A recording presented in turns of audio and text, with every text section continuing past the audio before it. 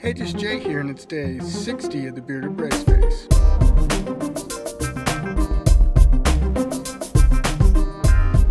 I got done with a video shoot earlier today, and I would be in the mountains right now, but I have some laundry to do before I need to get somewhere at 7 o'clock. The only issue that I see having is that there really aren't any clouds in the sky today, so I'm not exactly sure what I'm going to time-lapse.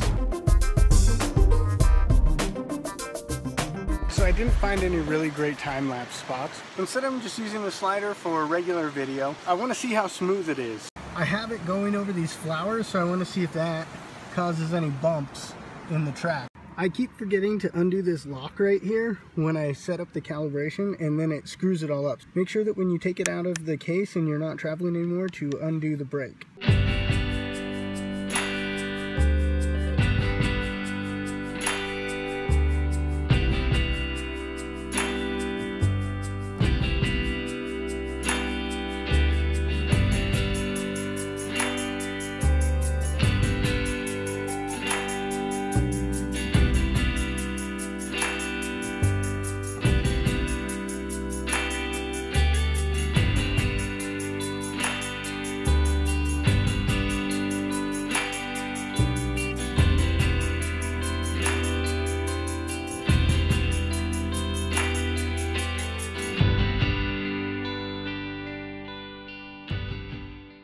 Well, I just got back, changed my laundry, and it doesn't look like I have enough time to go anywhere. So I'm going to go into my backyard and just shoot a time-lapse just to test it out. I have the Evo Motion set up to do a time-lapse of about 38 minutes from this end to that end, and I just used a simple time-lapse. I also wanted to test out the built-in time-lapse on the GH4, so I've got that set to take a photo every 5 seconds for the next 30 minutes or so. It's not shooting anything super exciting, just kind of the shadows along the fence and getting some of that motion.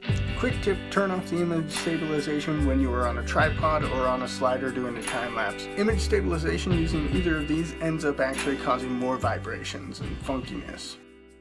Not the best slider shots or time lapses in the world. I'm going to need to practice a lot more, but it's really helping me find out what I do like and what I don't like about the slider. As always, hope this wasn't horrible.